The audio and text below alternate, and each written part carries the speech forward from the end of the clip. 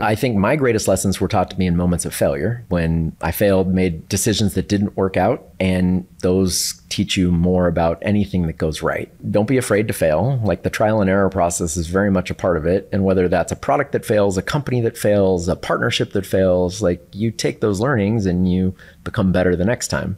So I don't think you should be afraid of those. I think that goes with the territory. I don't think you can avoid them. You just have to embrace it. You're going to make mistakes. Everyone will, in life and in business. Right. No one is going to operate perfectly. So do you deny that you make the mistakes? Or do you spend a lot of thoughtful time trying to post-mortem your mistakes so that you theoretically don't repeat them in the future?